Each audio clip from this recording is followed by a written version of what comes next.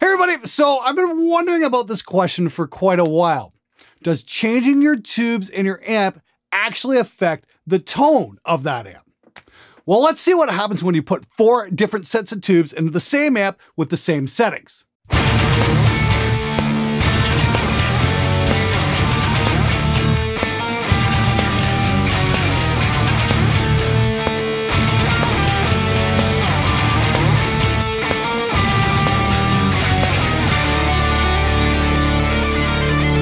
Wow, what an incredible difference in tones!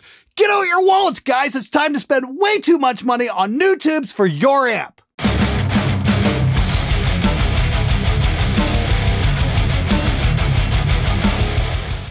As a guitar player since 1985, I've heard an awful lot about vacuum tubes. Some of it might actually be in danger of being truthful. Apparently, if you find the right combination or stumble across American-made tubes from the 60s, your guitar sound will magically transform into something incredible. In fact, I've had a discussion with a client a few years ago while working on a record for him. He wanted to bring in his own 5150 amp because apparently mine wasn't good enough. Now, when I asked him why, he replied that his amp tech had put special tubes in it. And I was like, okay, great. What makes those tubes so special? And I got silence. Can't say I'm surprised. If you listen to many an expert on guitar forums, and believe me, there are no shortage of experts out there on guitar forums, vacuum tubes are made from a combination of fairy dust, unicorn sweat, and dragon tears. Because this tube sounds fuller, this tube sounds fatter, and this tube sounds shrill and brittle. Yeah, sure they do. But whatever you do, don't you dare ask any of these experts to produce evidence from a test where the only variable is the tube. Apparently, the test has been done, but a leprechaun ran off with it. It's astounding how many guitar players fall for this sort of garbage. I put the notion of the sound is in the hands to the test several years ago because it was something I had repeated many, many times. But when we ran the test, it turned out it's not even close to being true.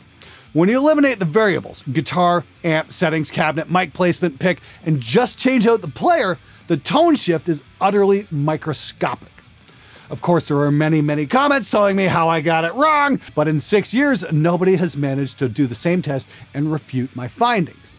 I'll put a link in the description below. You can check that video out after this one. And last summer, I reviewed the absolutely horrendous Clark Technic Tube EQ. It was just terrible. And before anybody could go crazy in the comments suggesting, you just need to put better tubes in it, I did exactly that. I put brand new expensive tubes into it. The change in sound was so utterly minor, it wasn't worth the time. Or the expense. And this got me thinking. This is a test that needs to be done with guitar amps, because guitar players will go on and on and on about tubes, spewing all sorts of mythology about how one brand sounds warmer, which is one of my favorite pro audio terms because it means absolutely nothing, or another brand sounds fizzy.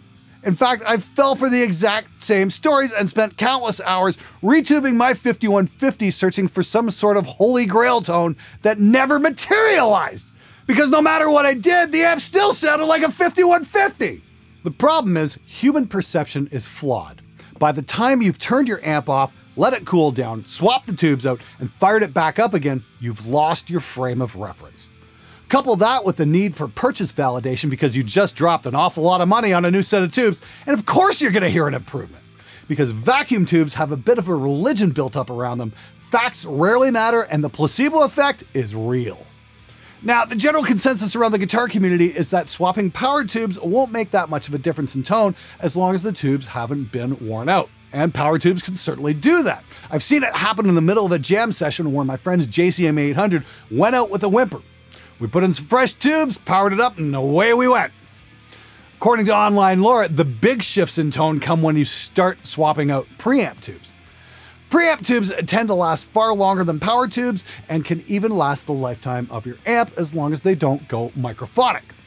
Well, I just happen to have a box full of these things, as over the last couple of decades I've both swapped out preamp and power tubes in my failed quest for the perfect tone. But for this video, instead of randomly changing out tubes and saying, wow, what a difference, I thought we'd try something different. We're going to use the scientific method because we've all heard the same hypothesis. Changing tubes in a guitar amp will affect the overall sound. Now, the test I've created will isolate the tube variable while eliminating all the rest. I've seen other tube swap videos, but I've got no way of telling if a microphone has been bumped in between recordings, because moving a mic even a few millimeters on a cabinet will have a huge effect on the tone.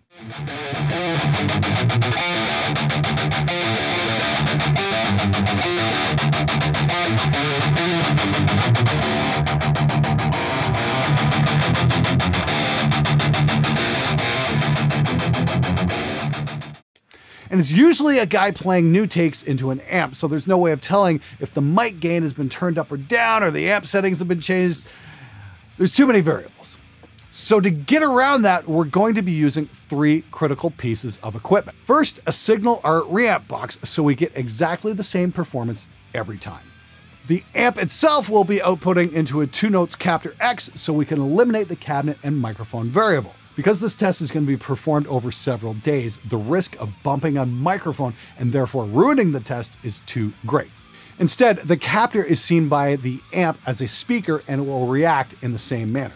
And I'll be able to use an impulse response to achieve the exact same speaker mic combo every single time. And last, we're going to be going into a Neve 1073 OPX preamp, which has stepped gain in 1 dB increments for precisely repeatable results. Needless to say, none of the amp settings are going to be changed either. Now we're going to test both preamp and power amp tubes and use 4 different amps so we can get a broad picture of what's happening. The one thing I won't be doing are bias adjustments on any of the amp's power sections.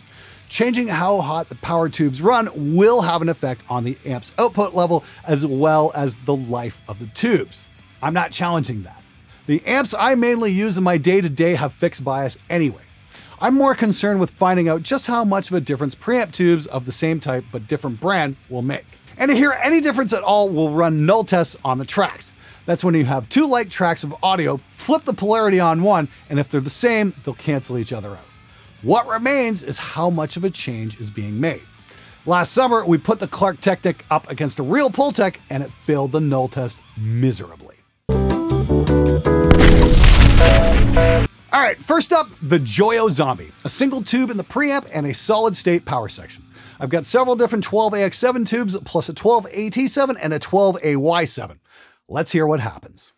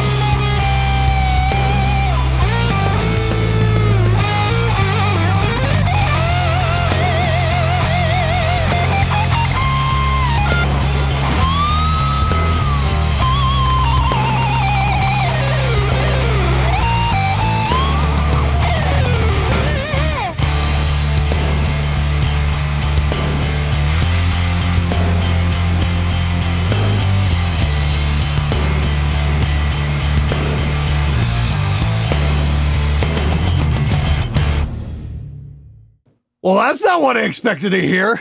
Where are the massive tone shifts? All I can hear is a change in level. Let's hear that soloed up.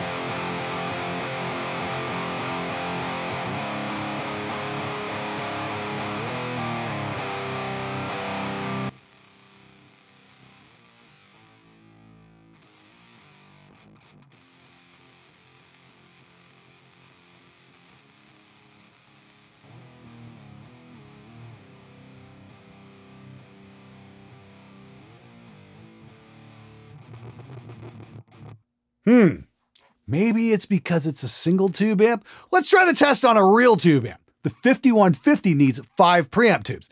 That's sure to have much more of a difference than this piddly little single tube wannabe amp that was made in China.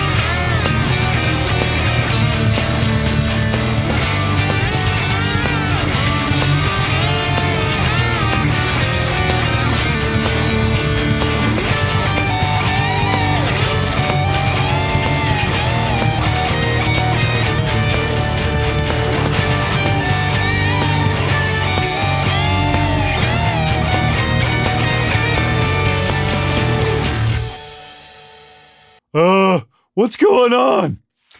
Now, while I might have heard an extremely slight volume boost with the JJ tubes, the actual tone is being changed very little. And that becomes quite apparent when we run the null test.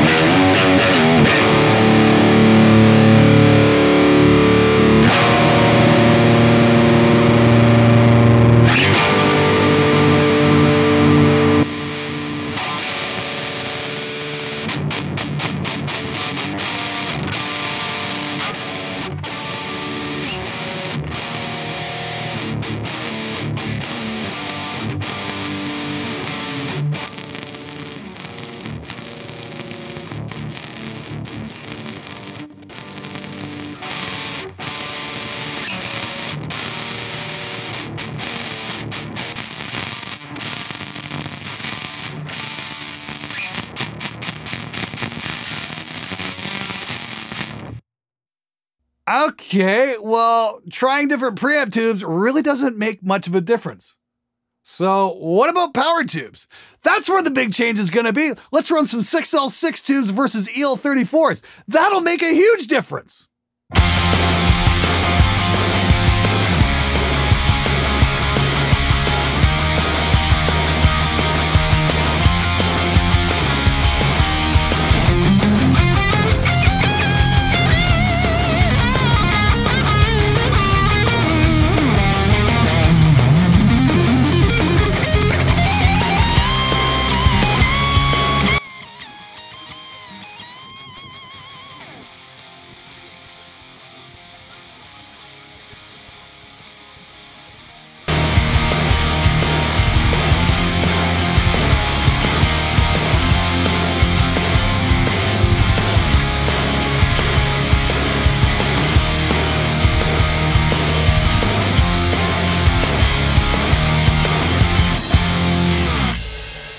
All right, something's got to be wrong here. It's got to be that we're running high gain tests. Yeah, that's the ticket. Too much distortion is clouding the results, and we can't hear anything clearly.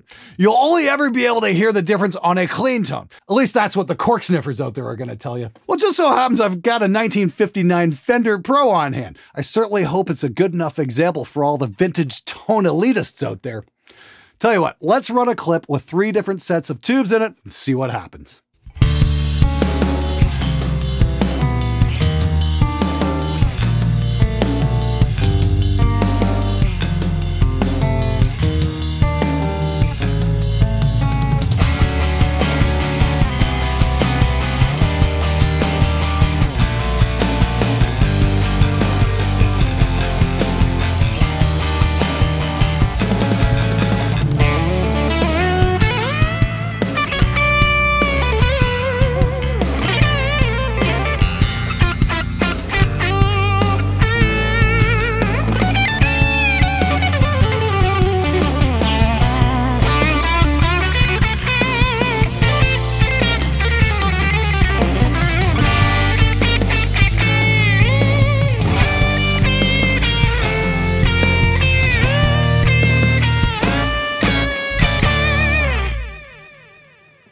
Well, that was unexpected. It certainly didn't get me the results endless discussions in online forums have been telling me to expect.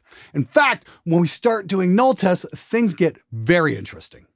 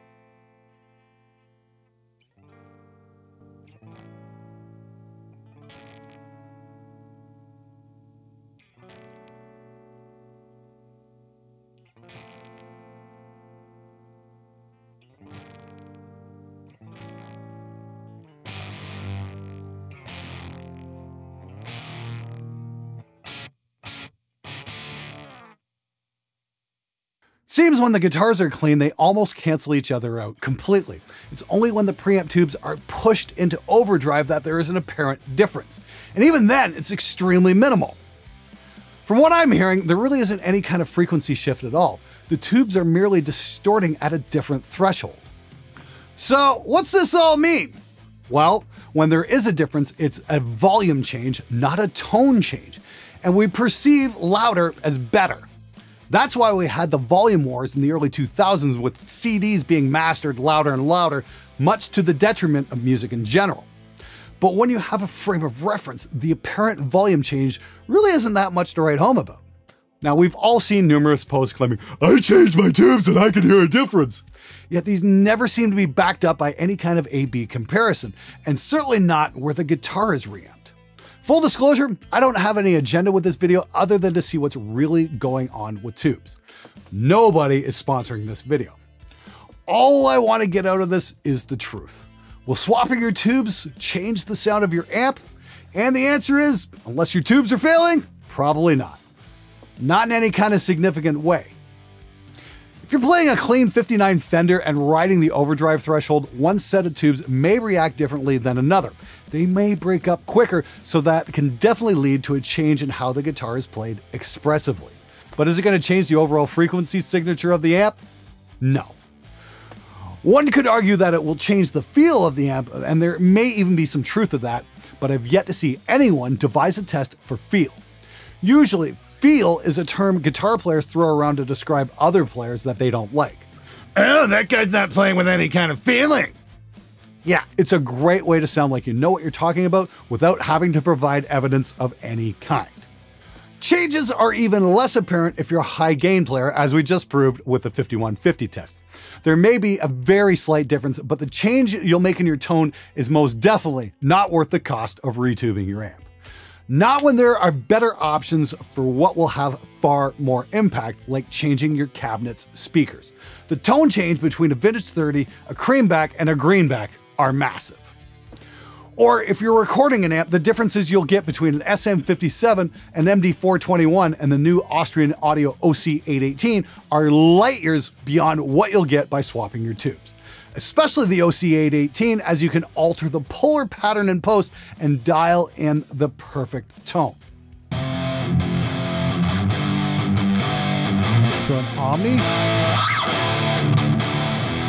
So if the null tests still haven't convinced you, ponder this. The Synergy line of guitar amps have interchangeable preamps. I've got the Plexi, Soldano, HBE, and Diesel preamps, and they all give the amp their own unique sound, yet they all use the exact same tube in each module. And this is because it's the circuit design which gives the amp its sound. It's also why a Fender sounds like a Fender and a 5150 sounds like a 5150. Changing tubes will not change this fact. But I suspect that even after presenting all of this evidence, there are many out there who will disregard this video and forge ahead with their own pointless quest to find the perfect combination of vacuum tubes. I'd suggest that those people start their search right next to the pot of gold at the end of the rainbow. Just watch out for that leprechaun though, he might get you.